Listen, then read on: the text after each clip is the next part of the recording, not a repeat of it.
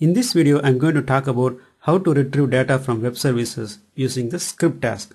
In the previous video, I have shown how to retrieve the data using the inbuilt SSIS web services task. But in this video, we are going to write the C# code to get the data from web services. Okay, and this is the package that we created earlier for the earlier video, and now we are going to create a new package for this example. Let us create a new package and name the package as web services script.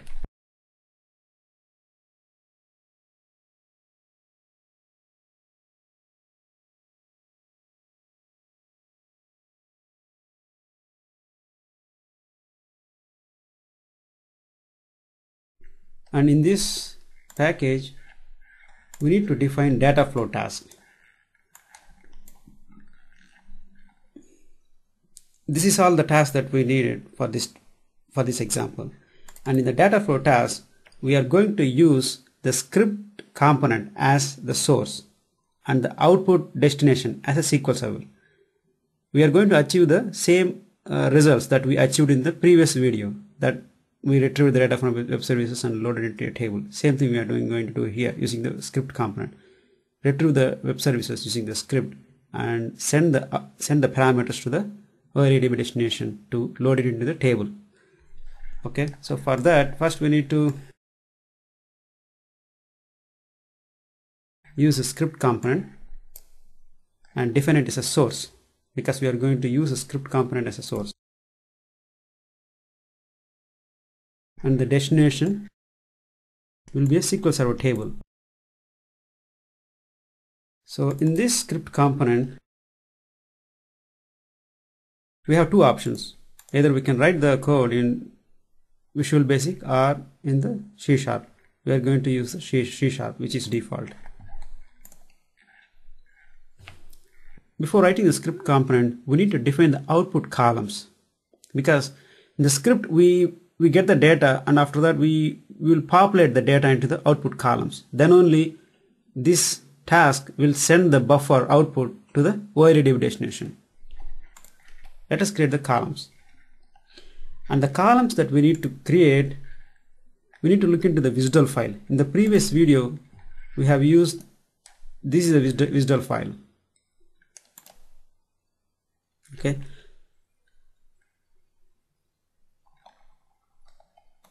And these are the columns that we needed.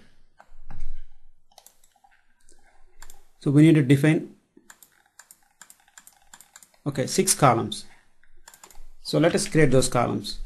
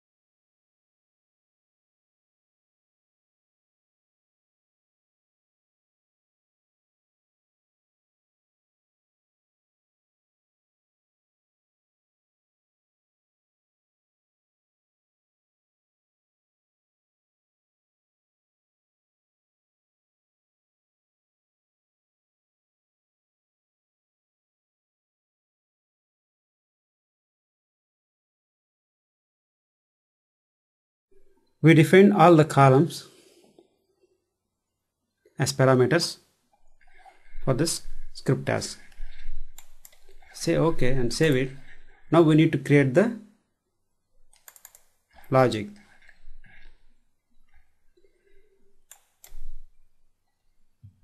click the edit script, which will open the project where we can write the code.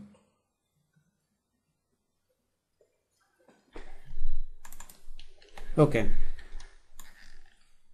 and this is the pre-execute, and we don't have anything to do prior to execute this package, this task, and post execute. We don't need to do anything here, and we need to write the logic here to populate the output buffer columns that we just created. Okay, so before doing this, we need to add the web reference, the web services web reference. Right click the references and add the web reference. So here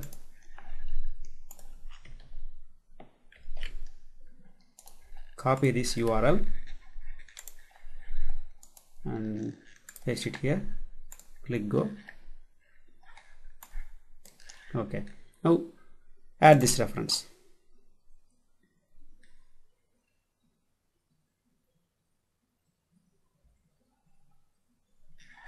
Okay, save all.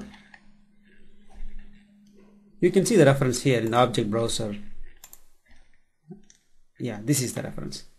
Okay, copy this reference and use the reference here, because we are going to use the methods and parameters from that reference, so we need to import that. We also be using the system.xml. Okay, now here in this section we are going to use this.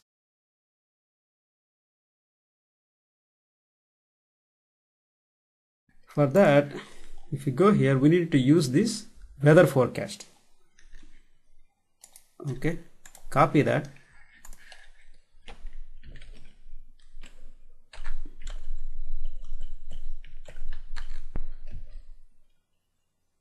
and name it as W forecast.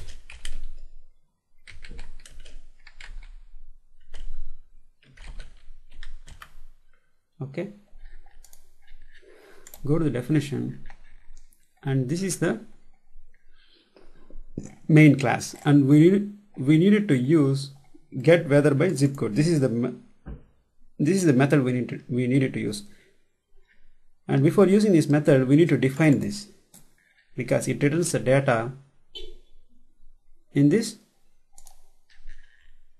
definition. So go to the definition. This is an array, and define that.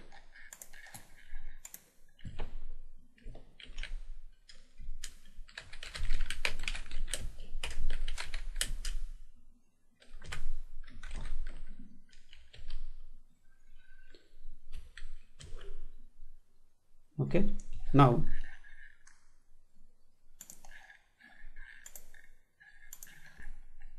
okay, this is the method that we need to use.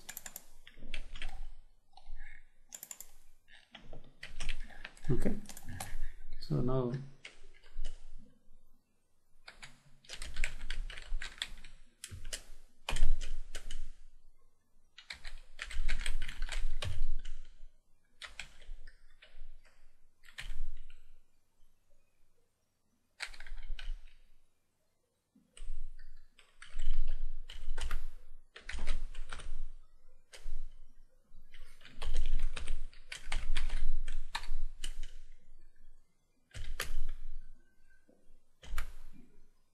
okay, it returns the array, so we need to loop through the array. For that, create a for loop.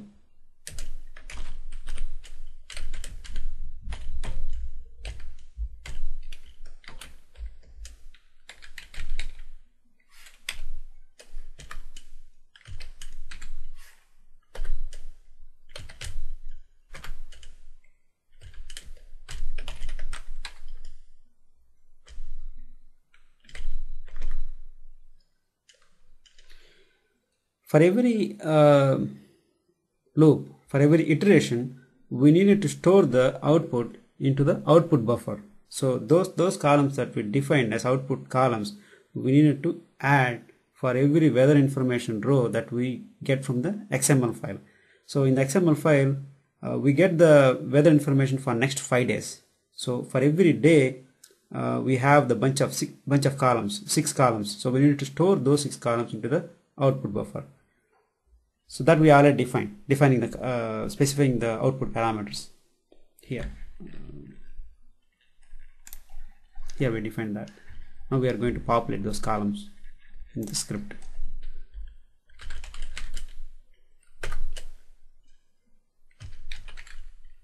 First add a row,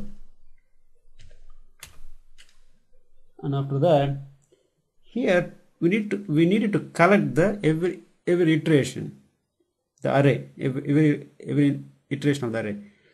For that we need to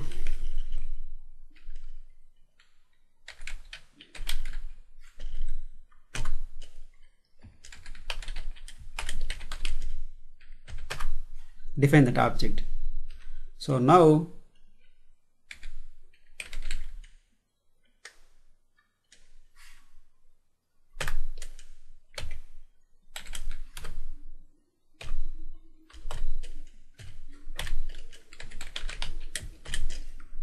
we store that.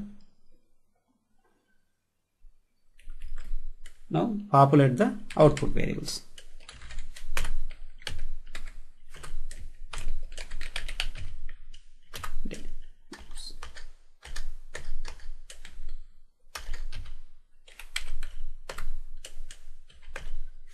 Similarly, populate all other columns.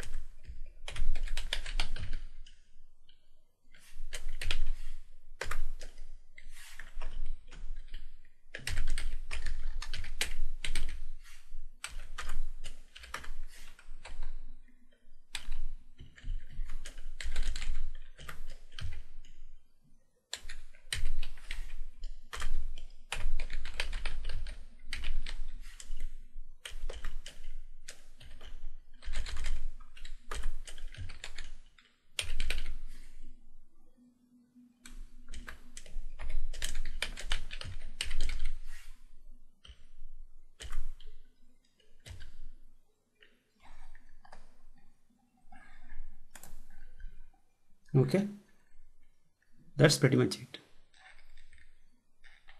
Now we need to close that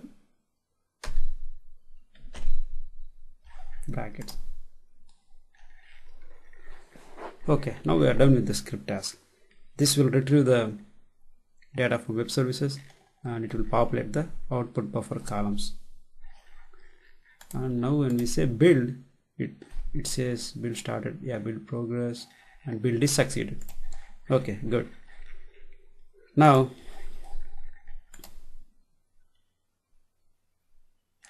script component is fine. Now we are going to use the OLEDB destination to load the data into the table. Double click that OLEDB connection, and we are going to use the same table that we created earlier for the previous video. In the previous video we created the table and we populated the data, and here is the information. This is the table that we created, and in the previous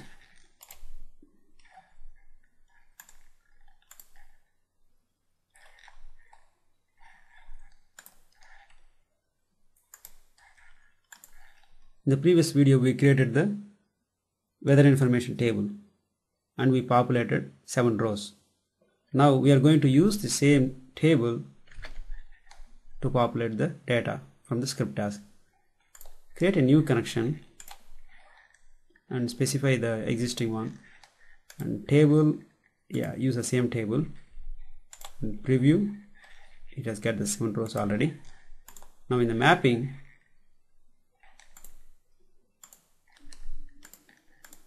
since I didn't define the column names which are same as the table name, it couldn't able to map.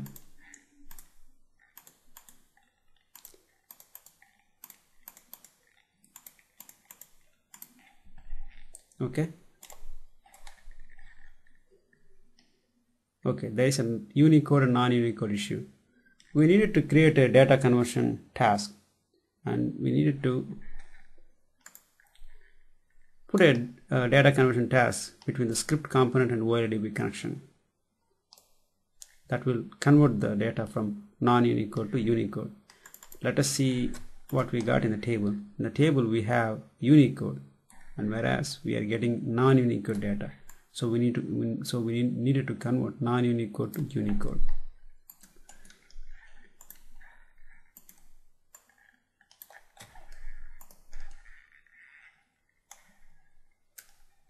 So drag the data conversion task,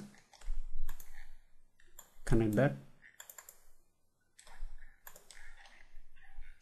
here, specify the Unicode. Okay, now you connect it. So instead of pointing to non-Unicode columns, we can specify the Unicode columns. Okay, so specify the copy of WDA maps to the destination column. Okay, now everything seems to be fine. Save it and run the package.